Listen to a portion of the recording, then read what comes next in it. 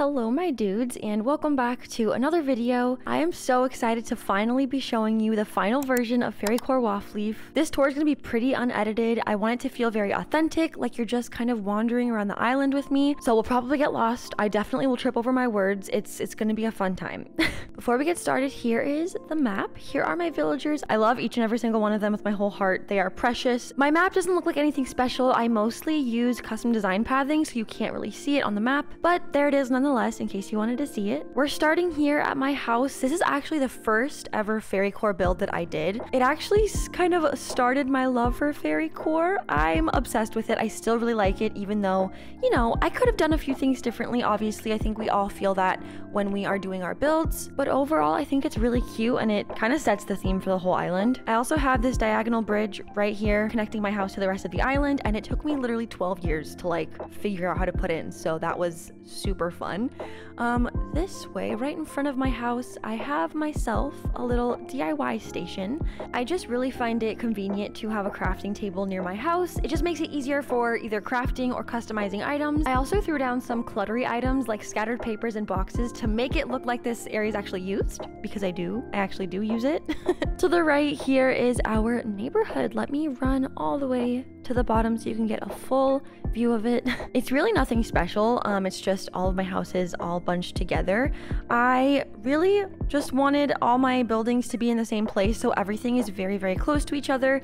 Each little house has their own little yard decorated, and I think it's really cute. I'll go ahead and put a few camera views in for you so you can see each of the houses specifically.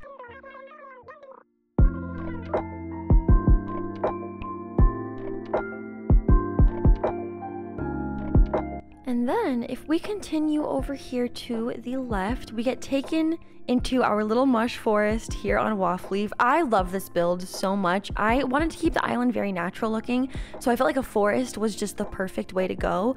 I used a lot of mush items. Obviously, the mushrooms customized in the red and white polka dot pattern is my favorite, so I love that we got to use it for this build.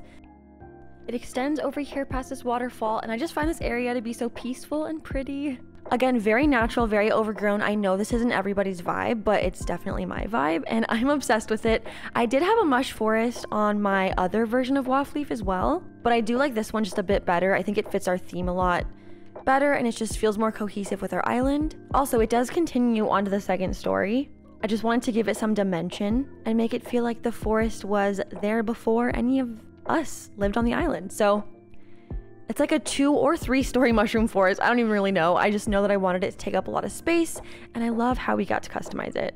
I'm just gonna wander back over this way to show you the next part of our island. I'm stuck. Okay, right off of the mush forest, we have a little park area. I do have quite a few of these on the island.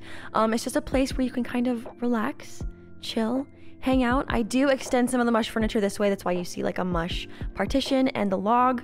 And over this way, we have a little park slash farming area. I probably will change this up once we get some of the new crops and stuff in the 2.0 update. But I just wanted to try my hand at a farmcore build, but make it Fairycore. That's where like the pastels and star fragments and stuff come in. This coconut tree was not supposed to grow in. So that is an error on my part. Okay. I dug it up much better. Anyway, I really like how this little part turned out. I like the hedges in the background. I like the fact that the cacao trees look like they're supposed to be planted. So I have a few of them just lingering in the back, waiting for someone to dig up a spot to plant them. And yeah, overall, I think the spot looks really, really cute. I do have quite a few parks and stuff just here on waftleaf because parks and picnic spots just feel so natural to me, so that's what we have a lot of. Over here, we do have our little star fragment and lavender farm. This was honestly one of my favorite builds to make, simply because it was really easy, but I think it adds a lot to the island. This build was inspired by Atlas and Caden, so thank you so much for the inspiration I got when I was touring your guys' islands. Plus, it is one of the first things you see off of the airport, which I think is really cool. Speaking of the airport, it's right here. And here's our entrance.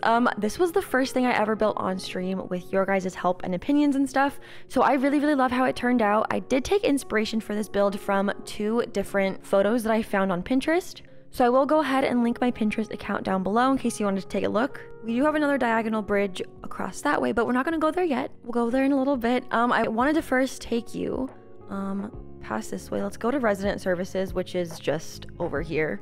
Nothing special. Obviously, resident services is the same for every island, but right above resident services, we do have this little coffee stand, which I think is so cute. I really wanted to use the Sanrio set for this version of Waftleaf because it fits so well with the whole Fairycore theme. I think the Sanrio set fits best for the Kidcore and Fairycore theme, so you know I had to use a ton of this furniture around. It all just feels so cozy, and imagine just sitting here on a little picnic spot or on a bench, sipping some tea, sipping some coffee or hot chocolate, whatever hot beverage of choice you want.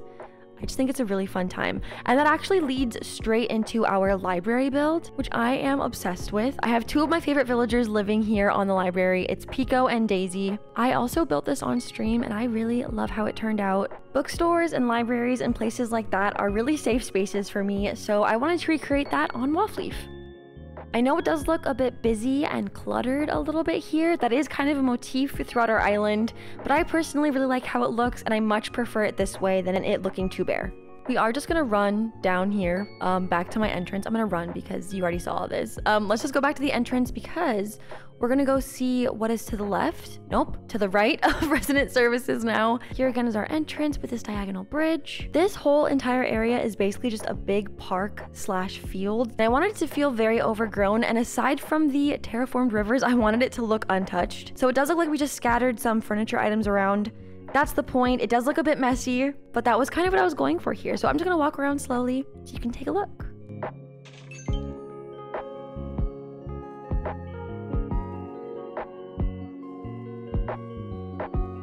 These heart ponds are one of the last things I added to the island, and I'm obsessed with them. I think they're gorgeous, beautiful, and they add so much, and they make the map look really pretty.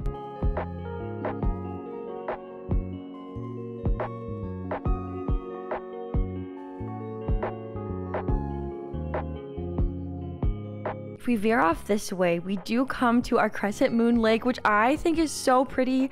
Again, very overgrown, very natural looking. My villagers love to hang out here, so that is a big plus. I feel like Crescent Moon lakes like this are seen on every Fairycore island. It's kind of like a staple, so we had to put it on ours too. It actually leads us over here to our campsite. It's really nothing special. I wasn't really sure what to do with the campsite, so I have a lot of the kids' tents placed. It does lead off into the beach as well over here. So let's just wander around. If we go a little faster up this way, you'll see I do have my campsite up here, right near the rocks, right at the edge of our island. I don't have a visitor staying there today, which is kind of a bummer. It would have looked really nice with the tent there. But see, it does extend into the beach. I wanted this to be like a little stargazing area down this way. So we have some star fragments dropped, some of the Nova furniture, and then again, some more of the Sanrio sets. So even though I wasn't quite sure what I wanted to do with the campsite, I think it turned out really pretty. I love all the items that we used, and I feel like the kids' tents are one of the best items to use in-game for Fairycore or honestly any kind of themed island. I think they work so well and you can just integrate them so easily onto your island. Now bear with me, we're gonna zoom back this way. And we're gonna walk all the way over here to our little butterfly walk. This was actually inspired by a real life event that takes place at a safari park near my house. Every year they bring in butterflies. They have a little butterfly exhibit. You can feed them nectar. They come and land on you. So here I did just use a bunch of butterfly models and flowers and stuff to kind of get that vibe, get that feel. I really like how it turns out. I like the terraforming that I did here. I'm really proud of this little spot. It is very tiny. I wish I would have extended it to go a little further. I don't know, but I do really like it. I think it's nice. And it just feels very peaceful to me. Our butterfly walk does lead to our teddy bear tea party, which I wish I would have done a little bit differently. I don't necessarily love how this turned out. It is 2 stories, so I'll run up here really quickly so you can take a look. I do love the giant, like, teddy bear to the left, but other than that, I wish I would have done this build a little bit differently. I do like some aspects of it, such as the mom's cake and the present pile, as well as the planters we used in the back for fencing. But like I said about another area, I might change this when the update comes out, when we get new furniture items. Really quickly, let's go this way, and before we head up that ramp, I want to just show you this teeny tiny little gardening area. It's right outside of our library, as you can see to the left. I feel like in a very subtle way, I was testing out some farmcore elements here. Really, I just wanted this little gardening spot to take up a little awkward bit of space that was kind of right here in the corner. So that's why it's here, if I'm being completely honest. And it's time for the last big build here on Waftleaf. Up this ramp is our giant shopping district. But I did build this on stream. It was quite an overwhelming amount of space because I did make it really big.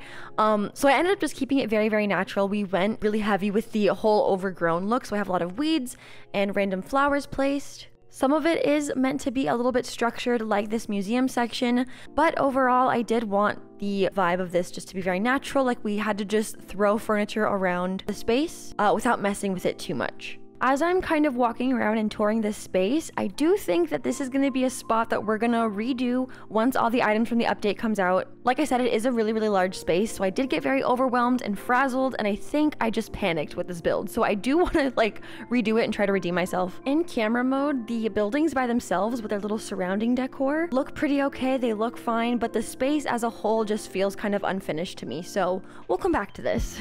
And that is basically it for my island. I want to end the video by saying my island is pretty simple. It's not as well decorated or well terraformed as other island tours you might have seen, but that's okay. I am really proud of this island. There are a few spots here in this tour that I did not venture off into, such as the beaches, etc, etc. But you can find them and walk around Waftleaf yourself. Here is the updated dream address in case you would like to visit and see the whole entire island. If you do visit, let me know what you think. Take some pictures while you're there. Tag me over on Instagram if you want. I'd love to see them. I want to thank you so much for watching this video. Don't forget to like and subscribe if you would like to, and I will see you very, very soon in the next one. Until then, stay safe and take care. Bye!